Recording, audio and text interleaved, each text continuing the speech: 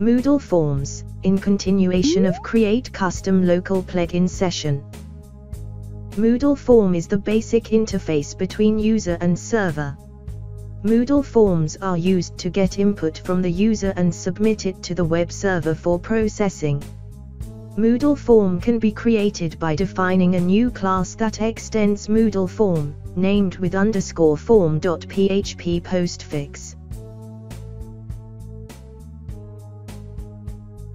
Let me add Moodle Form to the custom code area. Define Moodle Form library class file. To create a new form, you need to define a new class that extends Moodle Form.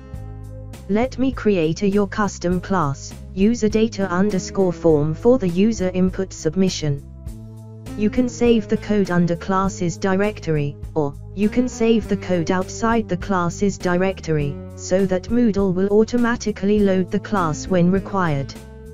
In Moodle we name the input fields as form elements, textbox, select, file picker, file manager, datetime selector and many more. We define the structure of userdata_form by overriding a method called definition. Definition method is used to define the form elements in the form. And this definition will be used for validating data submitted as well as for printing the form. And only data that corresponds to a form element in the definition will be accepted as submitted data. Define the required global variables to access for the user data form. Instance variable is to create a current instance. The definition of the form elements to be included in the form, their types, help buttons included in a function. You must define in your class. The definition method should include all elements that are going to be used on form. The definition method is called when the form class is initiated. One of the properties of the extended class is $this_form. This is a Moodle Quick Form class that extends a class from Quick Form library. We will assign it to the variable form. This underscore is mandatory.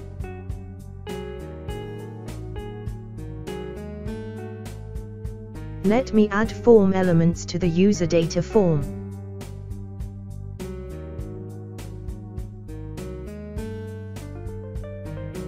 Header element displays the title for the user data form.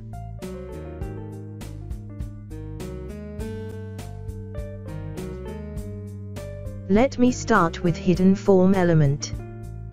To add a new element we use addElement method. The first param is the type of the element to add. The second is the element name to use, which is normally the HTML name of the element in the form. The third is often the text for the label, language string, for the element. After addElement, we set the type of the value that should come from HTML form. This information will be used for validation. You can use any of the param_constants like param text, param raw, param int, param float, param no tags, param action and param clean. Set default is to set the default value for the form element.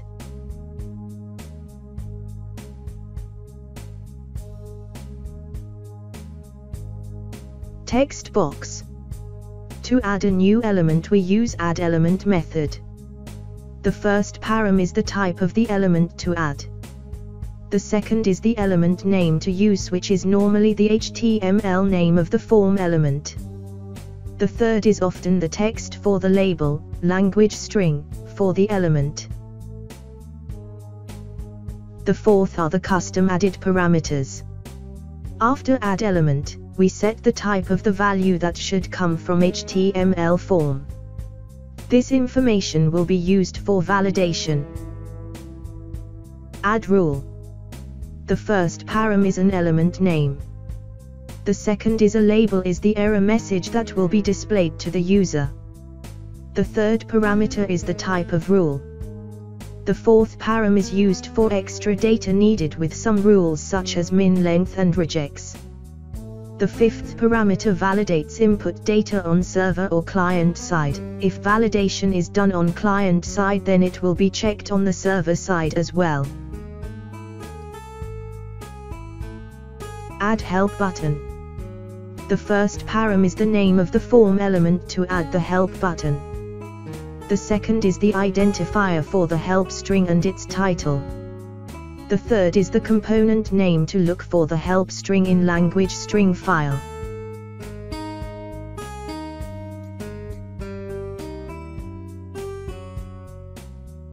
Text box with password format.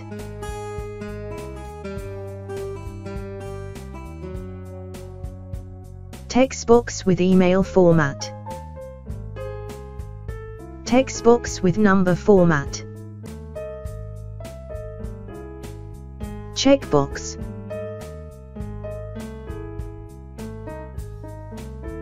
Select. Static text.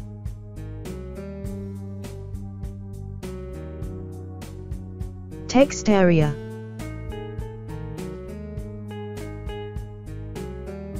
Date-time selector. Date-time selector with enable option. One is for user start date and one for user end date. Upload file with image format. Upload file with document format. Upload file with multimedia format. Page editor.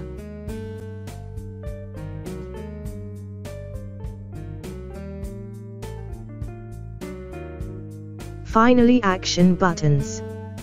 Add group is a group in Forms lib. Defines as a group of elements that will have a label and will be included in one line. Like we added group of buttons, submit and cancel on the same line.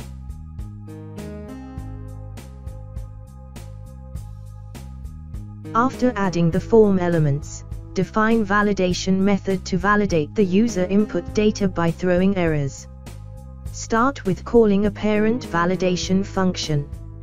If there are any errors, return them in array of one key or value for one error. The key must match one of the element names in the form. Moodle will display an error next to the form element. The validation method returns an empty array if there are no errors. I added a custom validation for profession form element.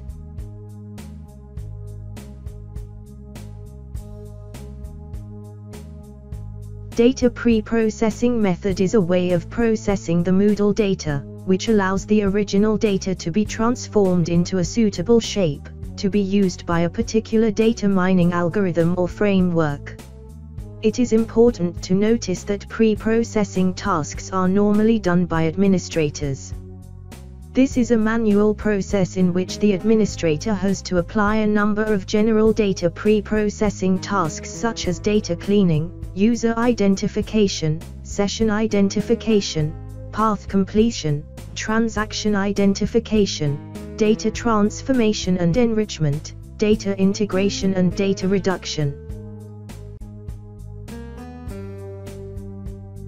Once you are done with definition of all methods, now process the form and display.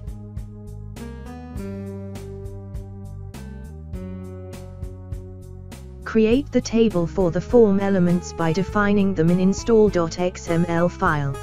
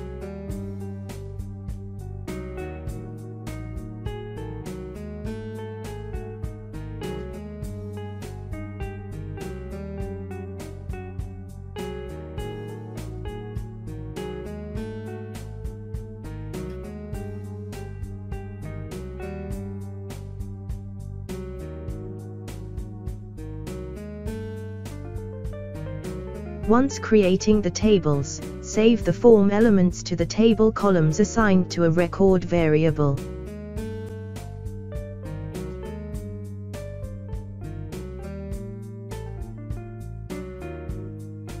Insert the form elements to the table user data. Once the data is successfully stored to the database, redirect the page to metadata. Make sure the execution of the form should be defined before the header, and displaying the form should be defined inside the header. Update the plugin.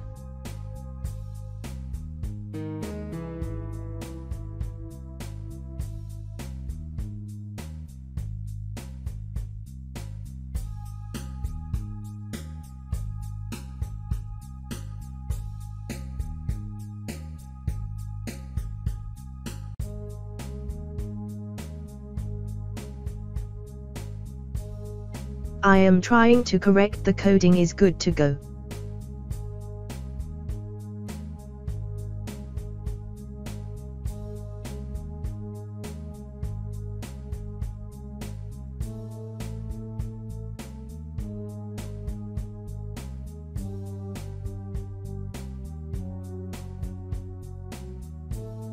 These are the language string errors. You need to update the language strings for your form elements.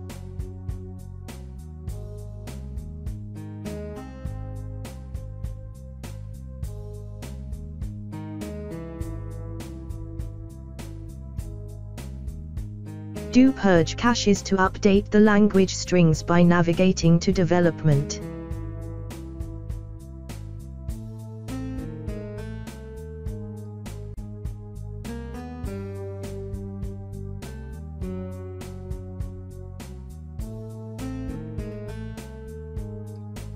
You need to define the library class for the method page getEditor options.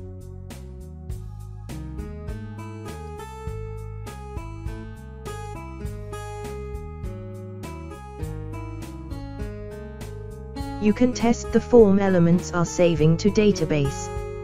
You can add more form elements. Please refer to Moodle Forms documentation, and you could also download the code to edit and delete form elements. Links given in the description.